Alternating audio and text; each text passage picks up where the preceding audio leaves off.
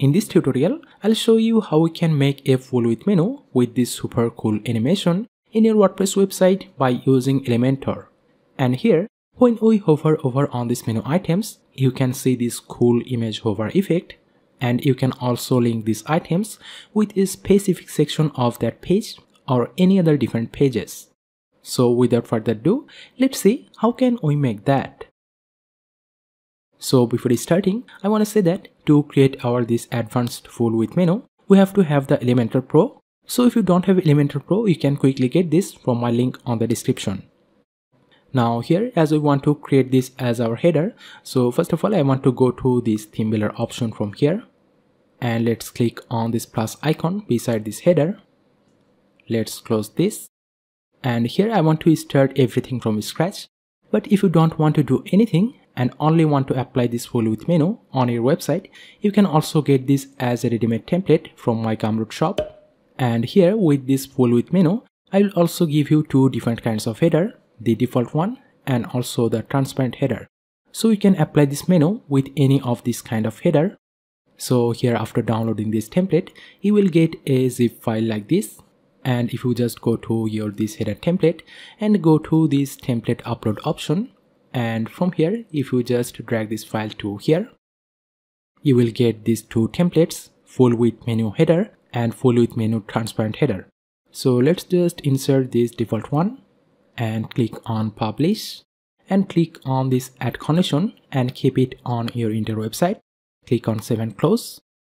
And now if you go to any of our pages, we can see our menu is working perfectly, and we can also see this smooth hover effect. And if we click on any of these menu items, this will also go to this corresponding section. So if you go to edit these menu items, here we can also see we have add an ID for each of these items.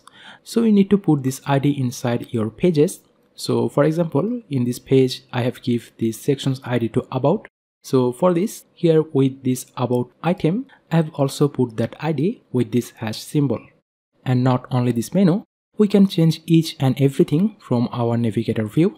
So here we can see this close icon, this snap menu, this social menu, and this hover images. So we can also change these hovered images also from here. And then if we say it from this tablet or this mobile devices, it's also responsive from all of them. And then if you also want to use this transparent header, you can also get a header like this, where everything is also perfectly working. Okay, but if you don't want to use this template, you can also start everything from scratch. So let's delete all of this content. And here, first of all, I want to create a new section with this 2-column layout.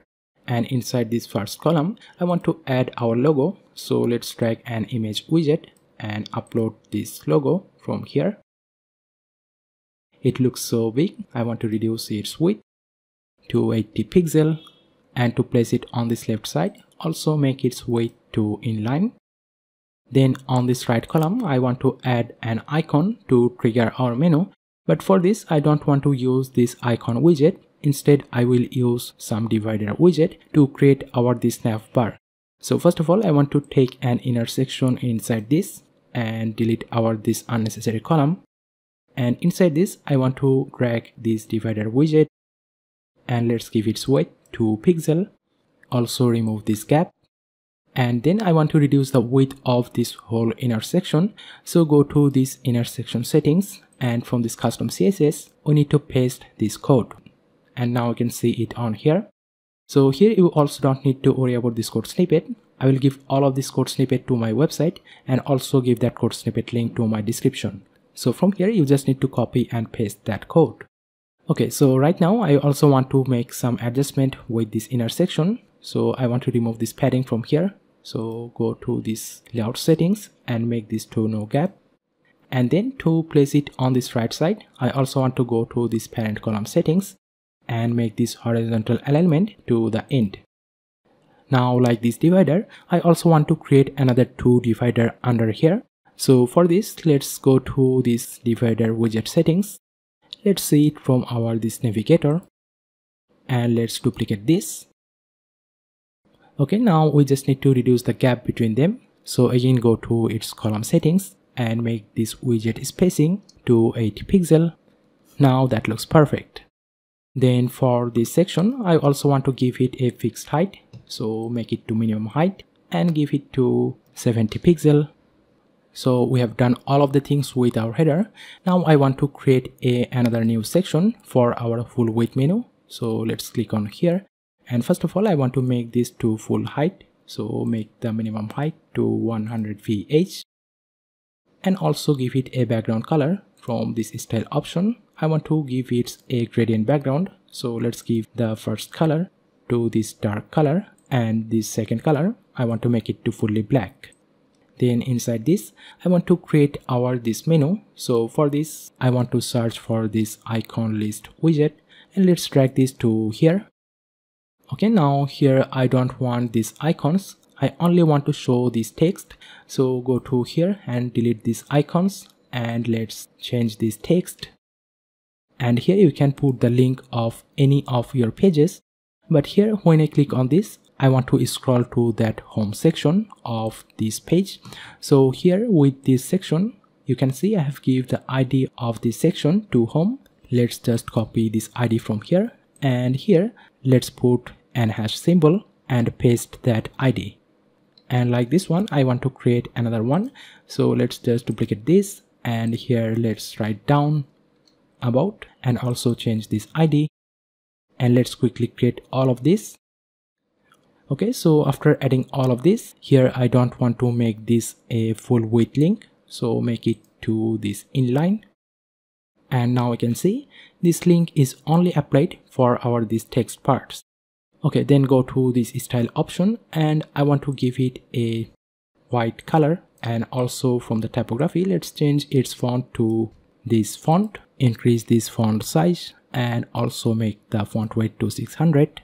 And after this main menu, I also want to add another social menu under here. So let's drag another icon list widget to here. And like before, let's quickly change this text.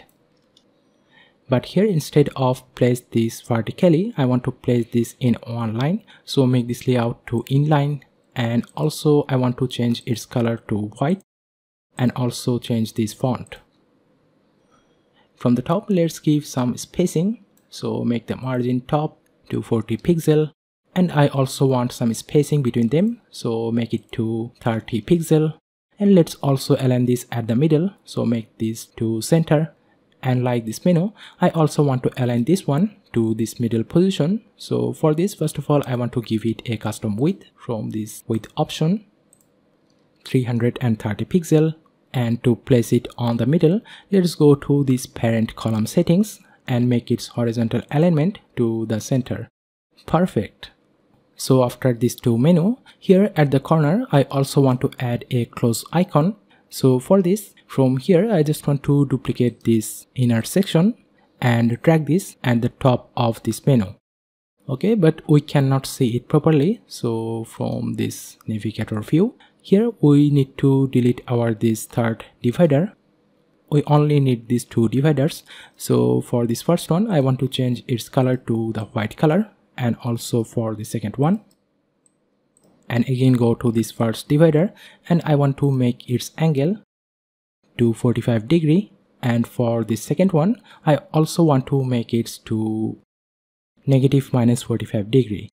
But with that, I also want to make its position to the absolute. Okay, now you can see it makes a perfect close icon. Now I want to place it on this top right corner here. So for this, let's again go to this inner sections custom CSS. And instead of this previous code, I want to paste this new code. And now this is placed on this top right corner.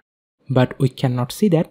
So to see it, we need to add some classes with some of our elements. So first of all, I want to go to this section, and here we need to add a class f-menu-section. Then with this inner section, let's add another class f-open. And from the navigator, we can see this close icons inner section. So with this one, we need to add f-close. Then with these two menus, we also need to add two different classes. So for this main menu, let's add f-menu. And for this social menu, let's add here f-social. And after adding all of these classes, here I also want to add an JavaScript code. So let's drag this HTML widget right after this menu and let's paste this code. And after this JavaScript code, it's time to add some more custom CSS code inside our page. So first of all, I want to go with this section and paste this code. And now if you click on this hamburger icon, we can see this cool animation effect with our this full width menu. But I think we need to increase its Z index. So for this section, I want to make it to 100. So you also need to make sure to give it a higher Z index, because inside your page there may be other elements that may overlap with your this full width menu. So now our animation looks really very good. But here when the menu arrives, I also want to make some entrance animation with our this menu items. So for this, here with these menus, we also need to add some more code. And also with this one, I know it's a lot of custom codes, but when you want to make a really advanced things, these custom codes really worth it. Okay, so now if we close our this menu and again reopen it, we can see this beautiful entrance animation. And when you hover over on these menu items, you can also see this cool hover effect. Now here with this hover effect, I also want to add some images with each of these menu items. So for this, let's also add a new gallery widget and drag this after this menu. And as here is 5 menu items, so for these 5 menu items, I will add 5 images. So our first images will be for our this home item, the second one will be for the about, third one will be for the service, and so on. So let's go to this gallery field, and from here let's choose some images. From this gallery preview, you can also rearrange your images just by dragging, and after sorting all of this, let's click on this insert gallery. And obviously we need to write some custom code for that and also add a class menu-image, and let's also paste some code. Okay, but here it doesn't work, so we need to just save this and refresh this page. Okay, now you can see it's kind of working, but we need to fix that. So let's go from this navigator to this gallery widget, and here first of all I want to give it a custom width. Give it to the same width for our this menu, so make it to 330 pixel. And also make its position to the absolute. From the left, also make it to 50%. And from this transform option, I also want to make -50% of offset. Okay, now it should work, but we cannot still see that. So sometimes when it doesn't work, you just need to save your page and refresh it again. And then you can see it's perfectly working. Okay, so after that with these images, I also want to add some overlay. So go to this style option, and from this overlay, I want to make a gradient overlay. So let's make this first color to black and kind of transparent black, and make the second color to fully transparent. And also change this gradient angle 120 pixel. Okay. And lastly, I also want to adjust the aspect ratio of this image to 1:1 square size. Make this image quality a little bit higher, and also I don't want to make this a link, so make it to none. Okay, now you can see it's perfectly working. But here for this image, I want to place it under this text. So for this menu, I want to increase its Z index. Perfect. Now everything looks really very perfect. But before going to our this tablet device, I want to do some more things with our this section. So I want to make its overflow to hidden, because as we make its position to fixed, so for some devices it may create a horizontal scroll bar. But when you make its overflow hidden, that wouldn't be a problem. And here with our this column, I also want to add some top and bottom padding, because if you see it from a less height devices, in that case, you cannot see any spaces at the top and bottom. So from this advanced tab, let's give 50 pixel of padding. Now everything is okay. So let's see it from our tablet. And first of all, I want to check our this main header. Here everything is okay, but from the left and right I need some spacing, so give it some padding, 10 pixel. And for our this menu, first of all I want to reduce the font size for this text, so go to this style and make it to 45 pixel. And I want to place this on this left side, so make its width to full width. And also want to place this social menu on this left side, so go to here and make this to left. Then to adjust those images with these menu items, we also need to go to this gallery settings, and here we need to make its width to full width. From the left make it to 0, and also change this transform value, go to this offset option and make it to 50 pixel. Okay, now if we save this and see it from our tablet preview, you can see it looks 100% perfect. Now finally let's go to this mobile device, and here let's first take a look at this main header. And here I want to make those columns to 50% to keep it in one line, so make it to 50. And also for this one, let's go to this full width menu, and here I want to reduce the font size of this menu furthermore, so make it to 40 pixel. And also reduce the font size for this menu, make it to 13 pixel. And also reduce the gap from this above, make it to 20. And lastly, to adjust those images correctly, again go to this gallery widget and make this offset to -10 pixel. Let's save this. And finally, if we check it from this width, we can see it's perfectly working from all of our devices. So that's how we can create this amazing full width menu in your Elementor website. If you enjoyed this tutorial, then don't forget to like and subscribe to this channel. Thank you so much for watching. I'll see you on my next video.